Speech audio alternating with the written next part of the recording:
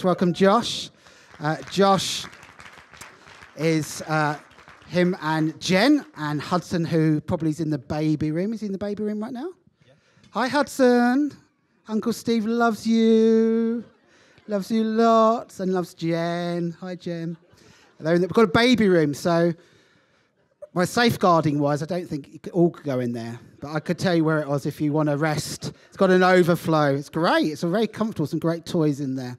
But Josh leads a Freedom Church in Hull, which was planted from Jubilee Church Hull, right up in the north part of Birmingham. It's a beautiful place. Oh, Birmingham. Oh, I'm in Birmingham. Where do I live? Birmingham. I'm in Hull. Beautiful. It's because we prayed so much for it before we planted it. Up in the north of the city. Beautiful estates up there. Incredible people. Lots of complicated lives and situations. But these guys have been really faithful. It is hard work. As many of us know, being pastors and planting churches, it's not all easy. Sometimes it's really tough. Some people come with you and then decide it's easier to go back and be more settled in a bigger church, but they've got some real pioneers, so well done, guys. Oh, sorry, there's one lady who has gone back, but anyway, maybe God's going to speak to you. Come back again. I just remembered that she booked him as Freedom, but she's gone back. But anyway, no condemnation, Sandra. Sometimes it's... I've really dug myself a hole. I tell you what, Abdullah, we love Josh, don't we? No.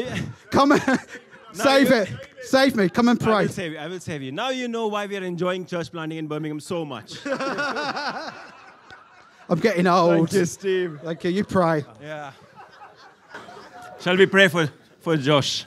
Come on, let's stretch our hands towards him. And yeah, Father Lord, thank you for your hand over Josh. Thank you for who he is and what you have done in his life. Thank you for Jen. Thank you for Hudson. Thank you for your hand over them as a family. Lord Jesus, all that you have poured into this man, Lord God, today, let him feel every freedom in this place, Lord. Prepare our hearts, our minds, Lord Jesus, to receive all that you have for us in this place. In Jesus' name, amen. Amen. Amen. Bless you, brother. Thanks. Brilliant. I was going to call out Sandra for something else, actually, but then I feel like there's a bit too much. I was in the baby room earlier. It is very comfortable, as Steve has said. And I can see just about starting from the back of Sandra's head. And when it was said by Tony that I was going to bring something meaty, I could see there was a little snicker that went on here.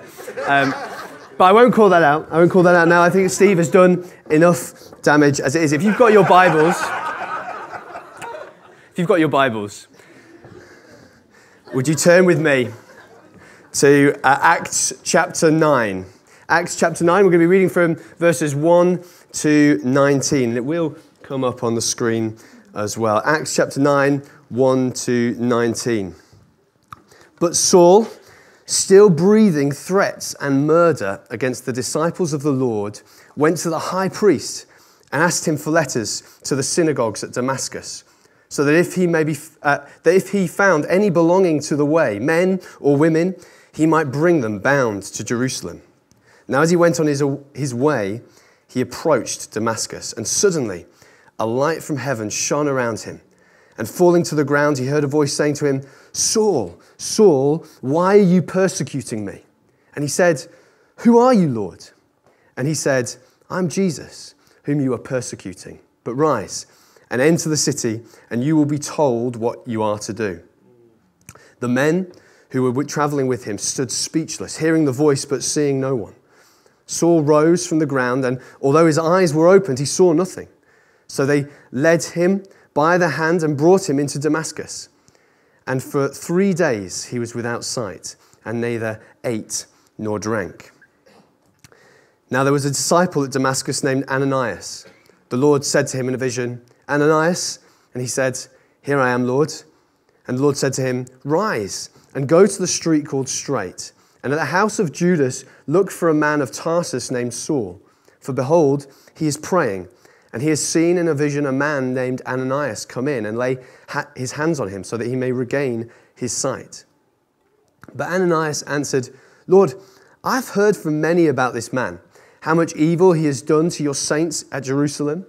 And here he has authority from the chief priests to bind all who call on your name."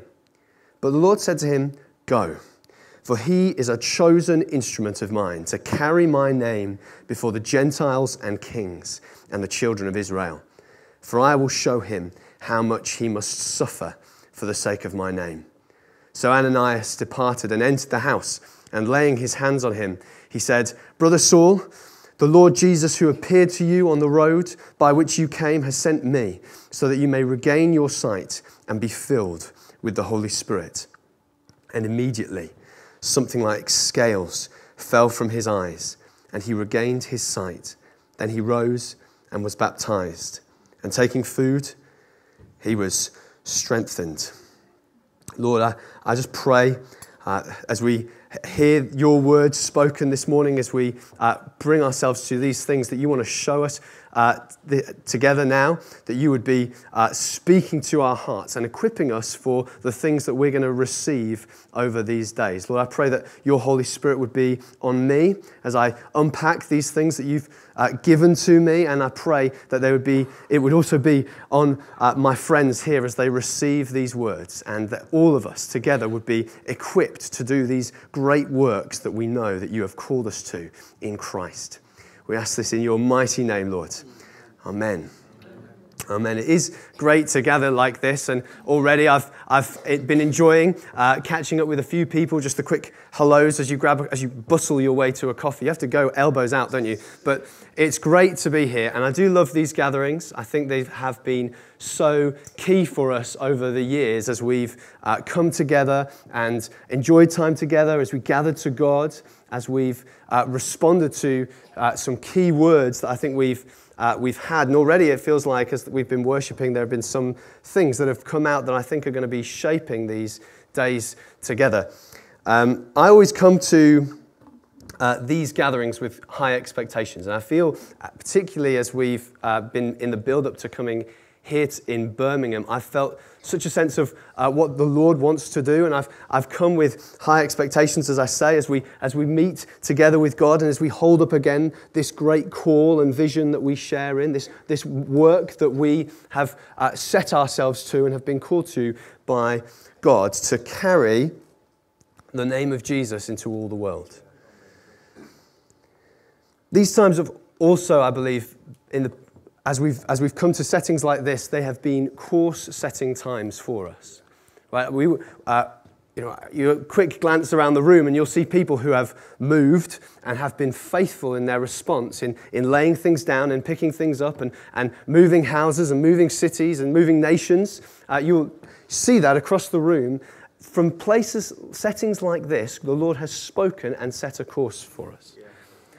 And we weren't able to be with you in Worthing, but having caught up with the sessions online, we see that there have been key messages that have come out of those times as well. You know, with some of the prophetic words that we're carrying as churches of new eras and of a renewed emphasis on reaching the unreached and on an acceleration into church planting. Those things have been born out of times where people have gathered together in this way. In Worthing, those key words of as Fusi came and was with you guys and was sharing about what it means to be faithful in following the Lord in the promises and in the obedience of following that trickle, and calling us to look again and to set our eyes on Europe in a very practical way. We have a call to see churches planted across the continent of Europe.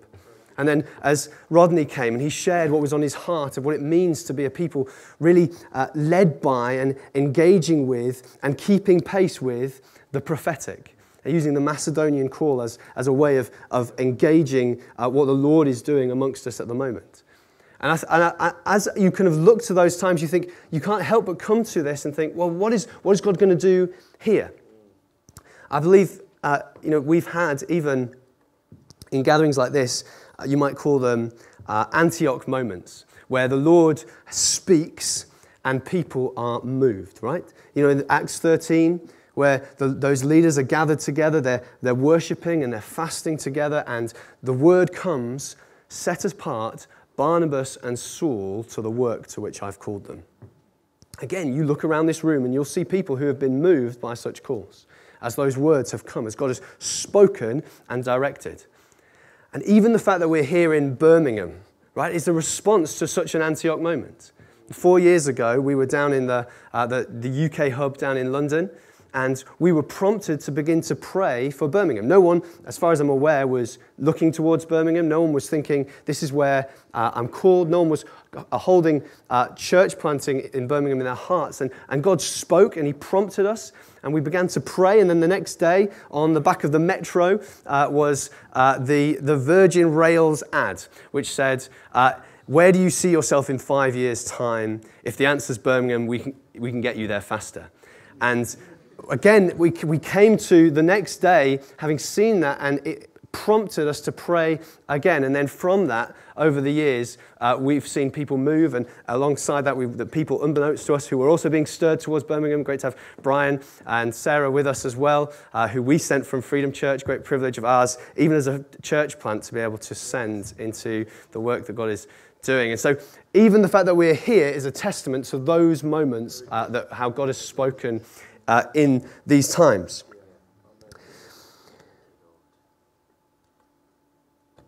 And so, with all that in mind, as we look at both our experience and Scripture and how the Lord speaks to his people and through his people, it is right and appropriate that we should come to these days anticipating similar movements.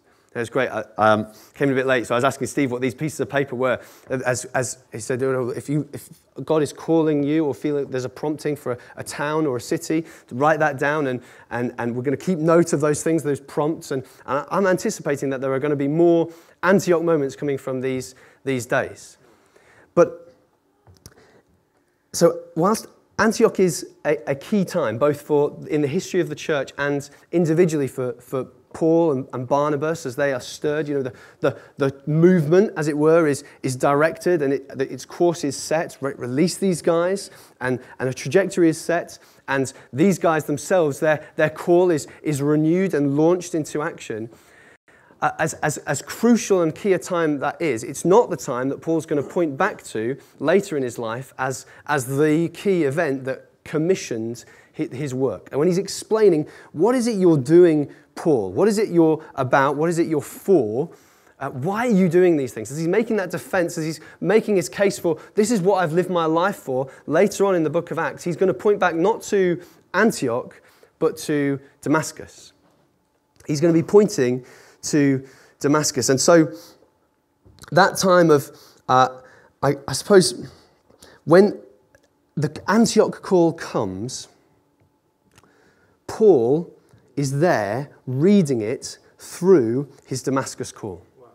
He's reading it through that first call that he received from the Lord when he was confronted on that day.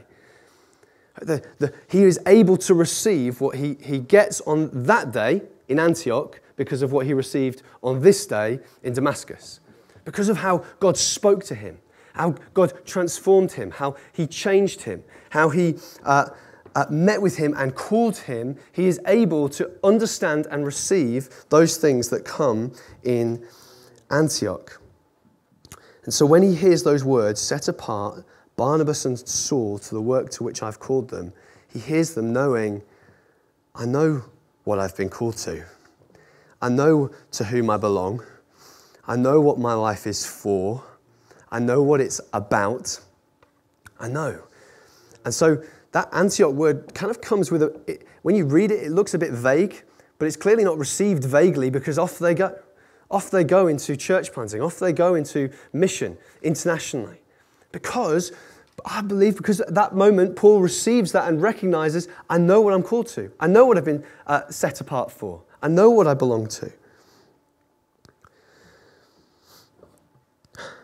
I believe that much of what we see in Paul's theology, in his view of his ministry, in his view of the church and how Jesus relates to the church and of suffering and the purpose of suffering in mission, I believe all of those things have their root, at least in part, in this moment when he is encountering Christ on the road to Damascus.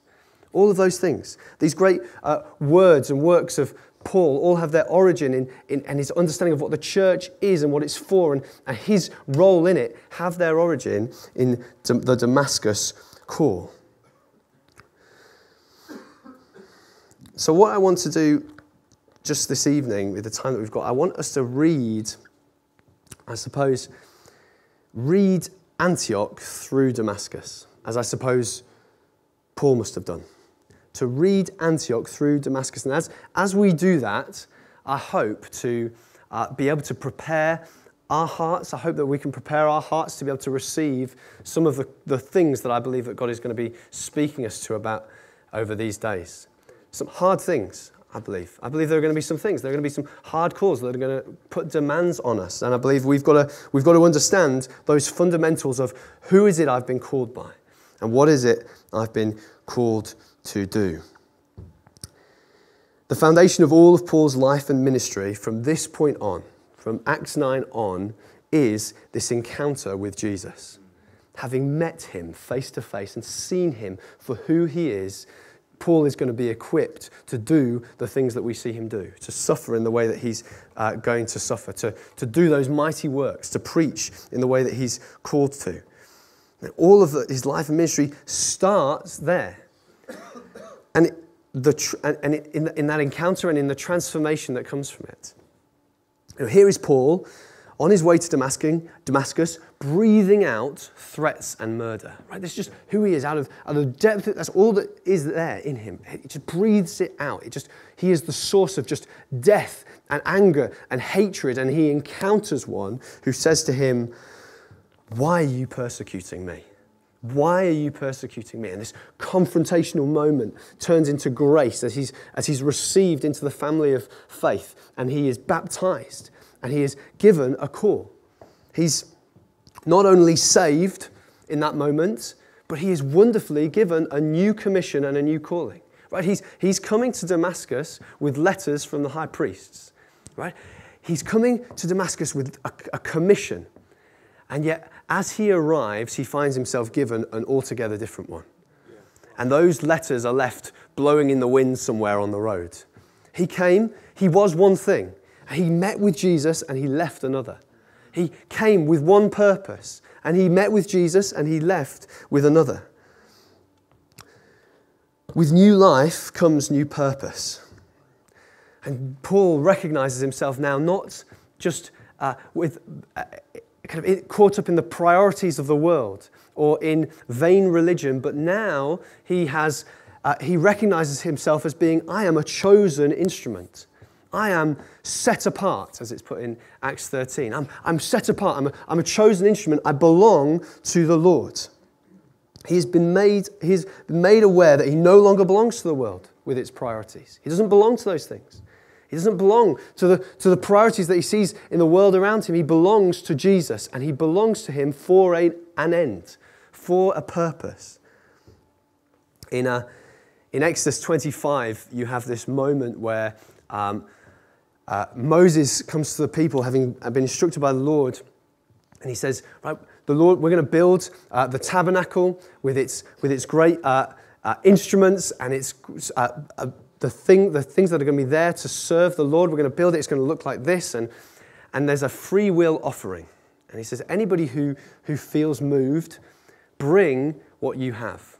And so you see people bringing household goods, spare building materials, and even personal treasures. They all come and they are transformed from being household goods, personal treasures, and spare building materials into being holy objects set apart for the work of God. They're sanctified. They've been made into something else.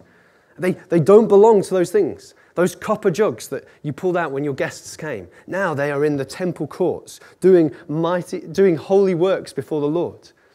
And that's what's happened to Paul. And that's what's happened to us. When we met with Jesus, when we encountered him, we were common goods. We met with him and we became sanctified for holy purpose. We were saved, wonderfully won into new life, brought into something totally new. And as we were, our whole being changed and our purpose changed. This was a jug. Now, It stands in the Holy of Holies. Imagine somebody coming back at that time and going, actually, could I get that goat skin back? It's quite nippy tonight. I could do with it. Like, no, it's not yours anymore. That's not what it is. It's not a blanket anymore. It makes up the temple courts. That's what's happened.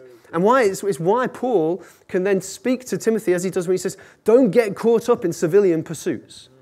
Don't get entangled with those things and the priorities of the world. You don't belong to that anymore. You're not common goods anymore. You are set apart for holy purpose. You are a chosen instrument.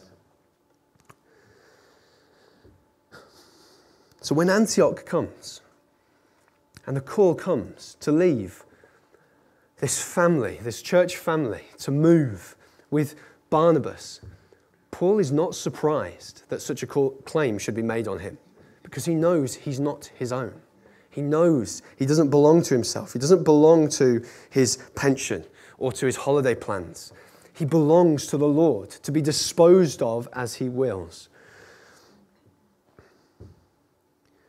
He talks about the saints as the holy ones of God. This is how Paul will then go on to talk about the church. You're the saints. You're the consecrated people of God. You are set apart for him. You belong to him.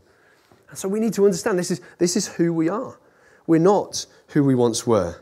We have been set apart. And Paul recognizes that having been set apart, having been a chosen instrument, he knows what he's a chosen instrument for. To be the chosen instrument, a chosen instrument of mine to carry my name before the Gentiles and kings and the children of Israel. He recognizes that this new commission he's received is going to take him into the nations. He recognizes that having been transformed and having received new life, that the call now is to go into all the world. And he starts doing it immediately, right? He doesn't wait for Antioch. He's just doing it wherever he is. I'm in Damascus. This just happens to be where the Lord encountered me. I'm in Damascus. I was here on other business. I'm not going to do that anymore. But I'm here, and so I'm going to preach the gospel here. And so he's not waiting for it to be spelled out in the stars for him. This is where you're to go. He knows that all the world must hear the gospel, and he has been made a chosen instrument to carry it. Sometimes I think as Christians we can be waiting. Oh God, are you calling me here? Are you leading me here? You think like the gospel must go, and you are a chosen instrument. Wherever you are a chosen instrument, and God has called you to be where you are as much as He will ever call you to be anywhere in the future. So I'm trying to work out if that sentence makes sense. If it didn't make sense, I'm at least getting enough nods to think that you've got the measure of it. Right? You are called to be a chosen instrument in every setting that you're in. And there may well be Antioch moments that say, right, now is the time to go. Now is the time to cross over. Don't go here. The Macedonian call that prevented us from entering Asia. Now into Macedonia. There are times when the Lord will direct you in that way, sure. But you, wherever you are a chosen instrument of God to carry His name to the nations and kings. Paul you see this as he's launched into it from Antioch. You see he doesn't want to get tangled up in anywhere. You see him just going from city to city. He just wants to take the gospel, and he's very quick as well to say, "This isn't just me, by the way, guys. This is on all of you." He says to the Philippians, doesn't he? I'm confident that he who began this work in you is going to bring it about to completion. And the reason he gives for that, what is the reason he gives for that? Well, it's right for me to think this way, he says. It's right for me to think this way about you because of your partnership in the gospel from the first day until now. Right? For Paul, an evidence of someone's belonging to Jesus is that they also belong to this mission. An evidence that somebody has been totally won, heart and soul by the Lord, is that they then take on this great call that he has in making his name known to all the world. Paul says, it is right for me to think of you in this way because of your partnership in the gospel. In other words, if you're a Christian, you're in on this mission. You've received this call. When someone is saved, like Paul was, they are transformed, they are set apart for new purpose. And we all have a share in this call to the nations. As Regions Beyond, we've talked about this. I don't think there's anybody in the room this should come as a surprise to. we've talked about this as Regions Beyond, as we've held, again, this renewed call to take the gospel to the unreached peoples, to see churches planted across Europe and across the UK as well. As we're thinking, no, there are nations that we're called to that we're not yet in. There are cities that we've been made an object of holy purpose for. There are cities that must receive the gospel that we have been made the vessel of. As Regions Beyond, as I say, we've carried this. And so we're calling people to church planting. We're calling people to church planting. We're going to be hearing tomorrow just some of the things that we're wanting to do as a movement in the UK to help that, to encourage people and to equip people to take part in this great mission that we're on. And it's wonderful as we hear some of the stories that are coming out from brothers and sisters around the world. I've loved hearing some of the stories that have been coming out of the Philippines recently. You know, if you see some of these churches that are planted and you're thinking, wow, what is God doing there? And just the movement, and you're thinking, I have a part in that. Because I'm saved, I have a part in that. I belong to that as much as anybody else. And it's wonderful. But also, this is a shift change now, sorry. Also, as Paul receives that Antioch call, in his mind is the other half of his call as well. He says, set apart Barnabas and Saul for the work to which I've called them. What is the work to which you've called me? You've called me to nations and kings. And that's what you see as you go through Acts, nations and kings being reached with the gospel. But he's also called me to suffer for that same name. I will show him how much he will suffer for the sake of my name. Calvin, John Calvin, as he's writing his commentary in Acts, and he comes to this verse, he says this. This verse teaches us that only people who are prepared to suffer are fit to preach the gospel to a hostile world. And then he goes on. Therefore, if we want to be faithful ministers of Christ, we must not only beg him for the spirit of knowledge and wisdom, which is a prayer of mine always, a spirit of knowledge and wisdom, but also for perseverance and strength, so that we may never be discouraged by the desperate suffering that is the lot of the godly. Now let's remember, Calvin is not some cozy academic sheltered away. No, he's living in Europe that is being torn apart by persecution, as people who are preaching the gospel faithfully are being burnt at stakes and killed by governments or in violent mobs. Right? He himself has fled his home in France, fearing for his life. Coming to Geneva, he's then supporting many, many other missionaries who are traveling into nations where they are going to die. In fact, as he's writing his commentary in Acts, he's also writing letters to 5 young men, students, who have found themselves in the city of Lyon. And they have gone there to preach the gospel. Immediately, they are captured, taken to prison, and Calvin writes to them as he's writing Acts, and he's reading about Paul's suffering. And he comes to this. He's also writing to these guys, encouraging them to stand firm in their faith, encouraging them to say, not one drop of your blood will be spilt in vain.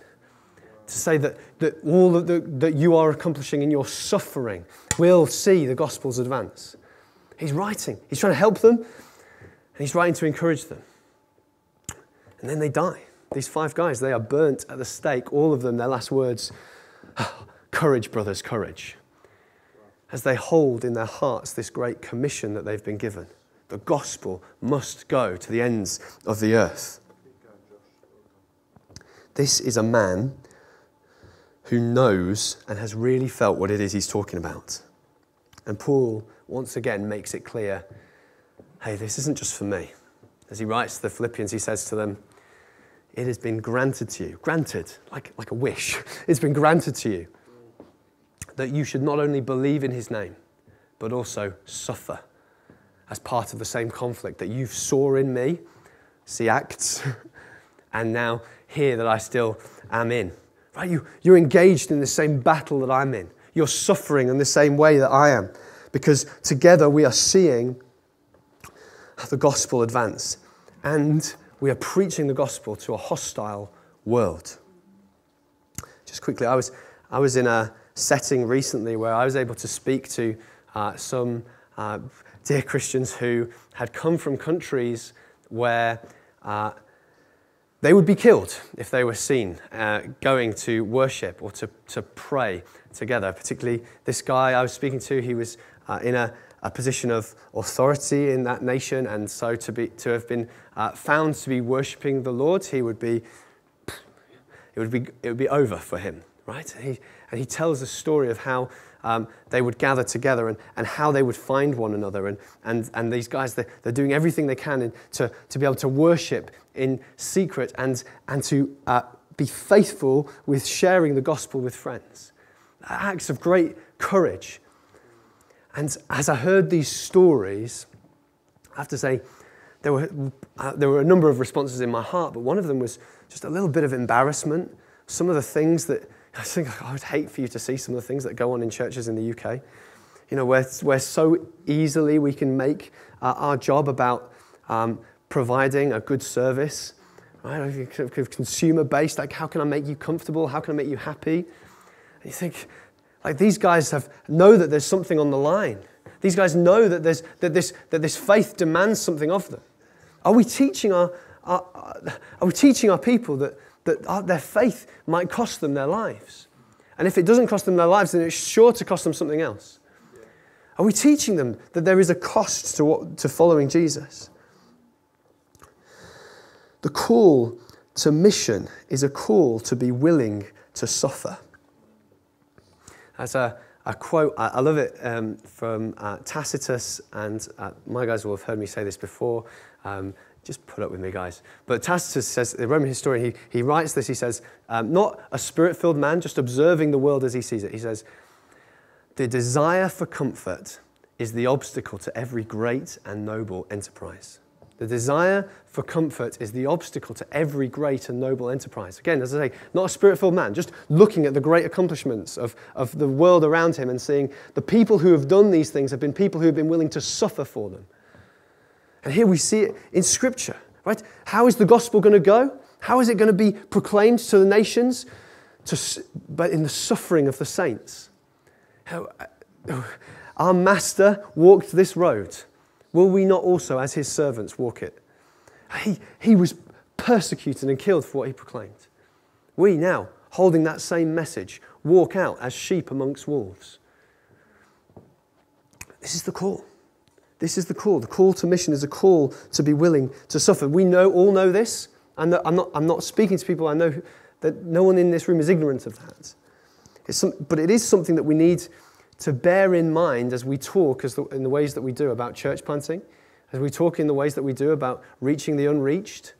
There are going to be people who drop everything, right? Life savings, house, family, lives, in order to see that vision accomplished, to see that great and noble enterprise that we've been called to won. It's going to be costly. And we can't talk about it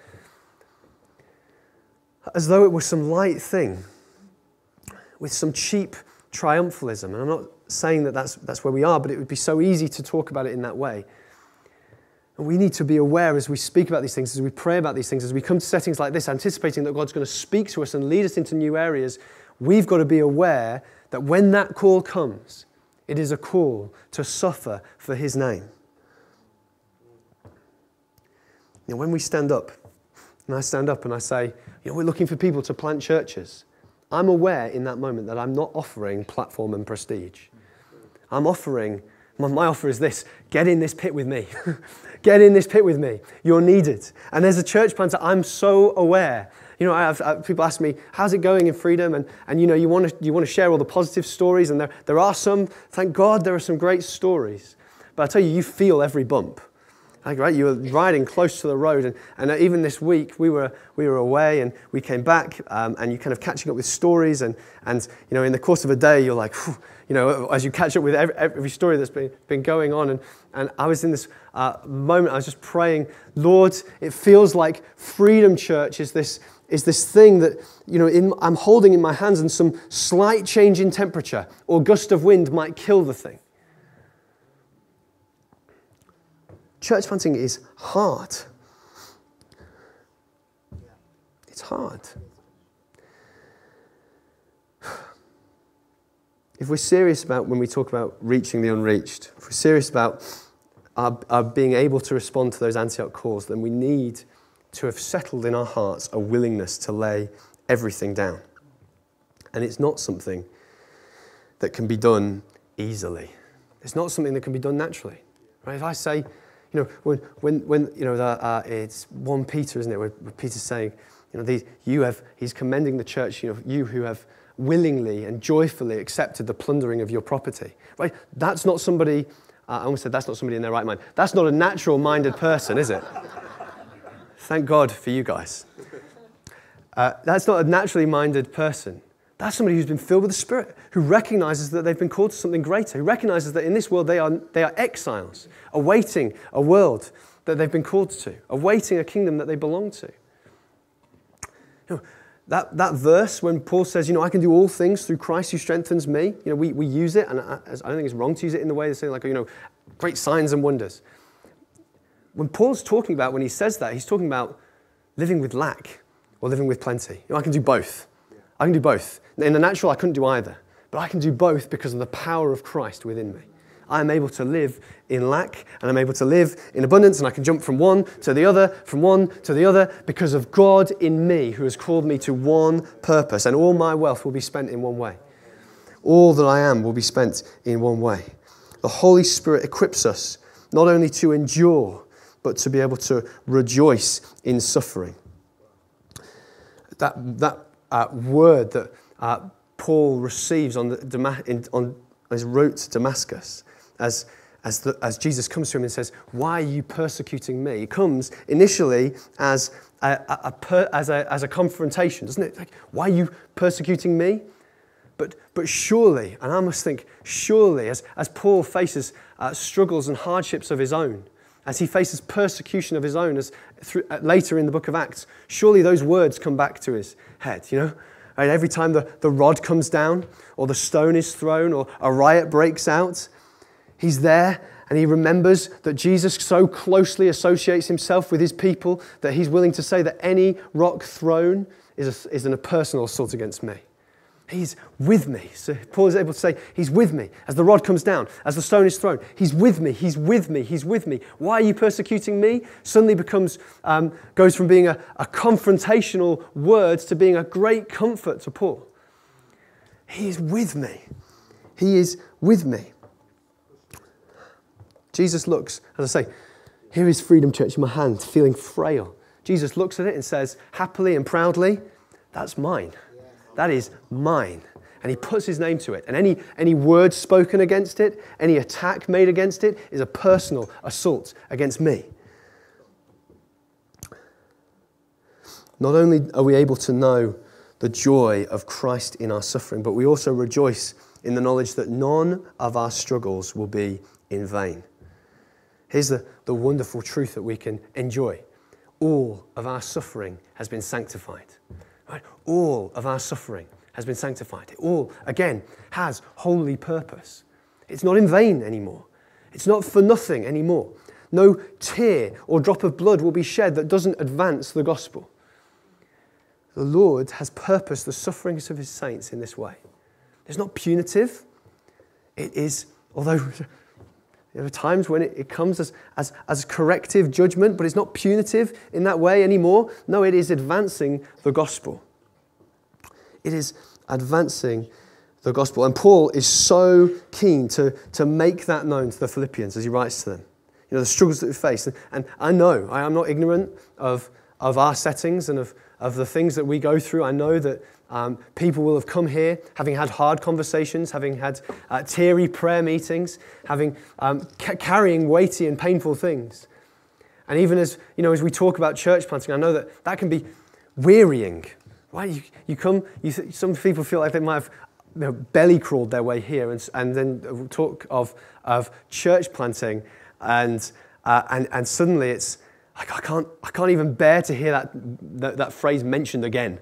Right? I can't bear to talk about church planting. I'm sick of it. I tell you, I know that it's hard. I know that it's hard, but nothing in the hardship will prevent it being done. Nothing in its hardship will prevent it being done, for the Lord will accomplish his purposes through his people. And Paul is able to say from prison, I want you to know, and I think the reason he wants them to know is because he knows that they're suffering themselves. I want you to know, brothers, that what has happened to me has really served to advance the gospel. And then throughout the book of Acts and his letters, we see Paul living out this call, don't we, of this great call to take the gospel to the nations and to kings and suffering. We see all of that happen. And it kind of comes to the head in Acts 26 as he's there before King Agrippa. There he is, in chains. Enchained, old scars and fresh bruises. He looks them in the eyes and says, I have been faithful. I've not been disobedient to the heavenly call. And then he says to them in pity, oh, if you were as I am. Here he is, bruised, broken, enchained. If you had what I had, you would swap with me in an instant. This is the call that we have. This is the call that we have. And I want to be able to say, as Paul said then in that moment, I have not been disobedient to the heavenly vision. I don't want to have anything left in the bank by when that time comes. I want to have spent everything, every part of myself on this great call that we have. Would you stand with me? We're just going to, I think as a response, I really feel, as I was preparing this, I was going to share with Ali just briefly. It's hard carrying a message like this because I wonder, you feel like, it feels a little bit lopsided, right? You guys, they've come from across the UK and we're just going to talk about suffering. But I really feel like there's something in what I'm sharing that is setting us up for something else. And so I really believe that now, this response from now is really is enabling us to hear those Antioch calls that may come through the days of our time together. As we hear about what it's going to mean to serve the poor in this way. I hope as a nation goes through a great financial crisis, do you think that you'll be able to pass to your people without personal cost to yourself? And we've got to have reached that point, as I say, of having laid everything down. That yes that Sue said in her word in the worship earlier. That yes, not knowing what we're saying yes to. Yes, Lord, I'm willing to lay it all down. And coming from places of suffering, some of us ourselves, and saying, Lord, I'm trusting you even with this. I'm trusting you even with this to turn this for gospel advance. Lord, would you come? Lord, would you come? Let's just pray. I wonder if you put your hands out, the band could come up. It'd be good. Let's just...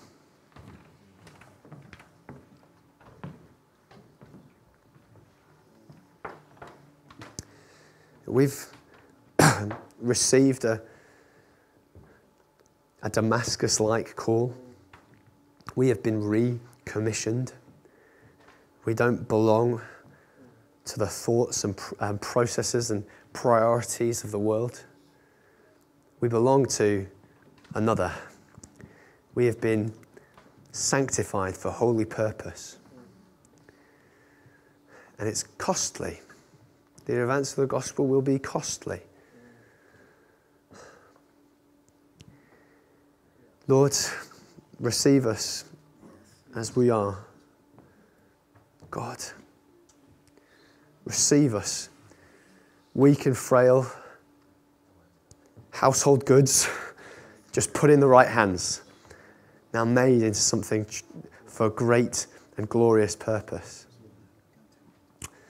Lord, we don't want to be people who are unable to say in those days that we were faithful to the heavenly vision.